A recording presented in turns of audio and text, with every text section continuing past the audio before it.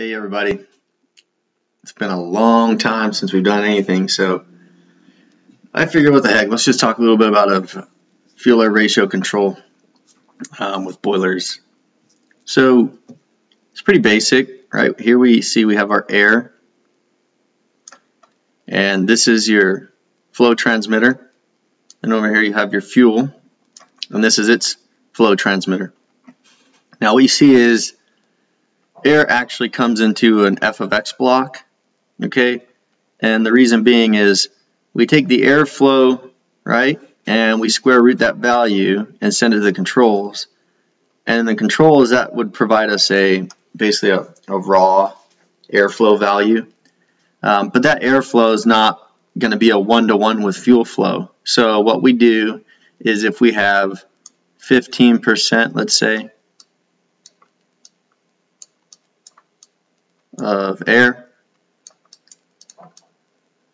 and we're actually flowing, let's say, 20% of fuel, we run that through the f of x, and we say that 15% in is now 20% air,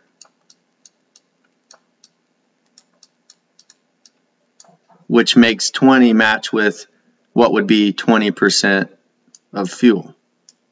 So when you look at it from a controls perspective, then basically you have 20% air, 20% fuel, and your ratio is 1, which is good. Anyway, so we're going to take the air from the flow transmitter, and again, remember, if it's a DP style flow, that was a really crappy orifice there. All right, where you're measuring a DP, then you've got to always remember that flow is going to be the square of the DP. Okay, sweet, don't forget that. I'll quiz you on it. All right, let's erase some of this stuff here. Cool. So now that we know, we take the air, we square root the output value, we characterize that to match gas flow. Now we can begin to look at, the cross limiting. All right, so here's the master demand. All right, and you'll see you have a high select block here, and you have a low select block here. All right, so let's say, all right, let's clean up some of this stuff again.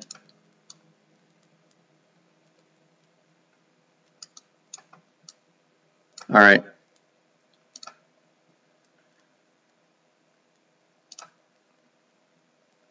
Okay, so let's say the master demand is going to call for 30%, okay? 30% is now going to go to the high select block, and it's going to go to the low select block, okay? All right, so as you can see, air flow is going to come through the characterizer, get characterized to match gas flow. There's a little bit of O2 trim factor applied, but let's assume O2's trim factor right now is just 1, okay? So let's say airflow is coming out at 28. All right, let's say the O2 trim factor is 1 because O2 is good, so leaving this block is 28.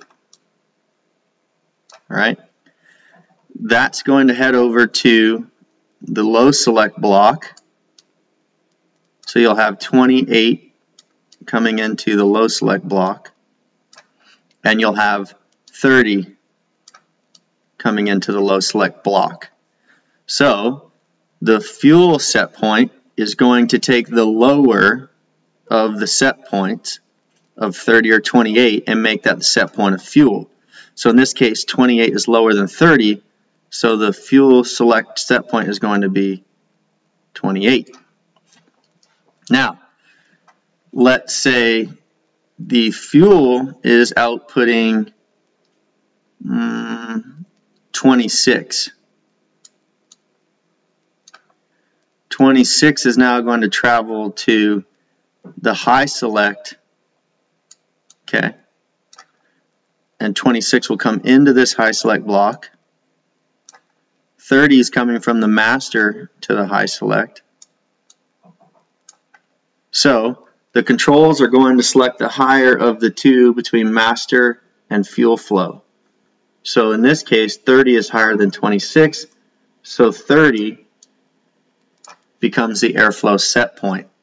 So as you'll see, if 28 is registering as the PV into the PID controller, and the logic has high selected 30, that's going to cause the output of the PID controller to go up to get the airflow to 30. In the meantime, right, what's going to happen over here is the fuel flow is coming in at 26. The set point is still 28, so the CV of the fuel control is going to go up. But in this way, we always make sure that the set point of the air is always higher than the set point of the fuel when going up in firing rate. And essentially, it's the inverse going down, where the set point of the fuel going down is always going to be lower than the set point of the air going down. So what that does is it makes sure that we always maintain a fuel-air ratio of 1 or a leaner ratio as we increase or decrease in firing rate. Now, what will happen is you have to have some sort of deadband, and the reason being is if you don't have a deadband, if you will, then the fuel and air control will fight themselves. So what we do is we give the cross-limiting action a 2% deadband on air and fuel, so that way within that 2% they have a little bit of wiggle room to continue to increase in firing rate or decrease in firing rate. Otherwise, like I said, the controls will start to fight themselves, and what will end up happening is you'll see a very erratic fuel and air control, and they won't be able to smoothly increase in firing rate or decrease in firing rate. So there you have it. Now, as you can see, the air PV is always going to this low select between the master and the air PV to become the set point of fuel.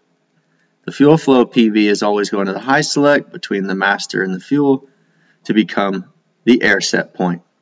Thus, always ensuring we have a leaner ratio as we increase or decrease in firing rate. And there you go. That's fuel-air ratio control. Hope you enjoyed that. Tune into the Carbon Kings podcast. Hopefully we can get that going again soon. Otherwise, enjoy our YouTube videos and burn responsibly.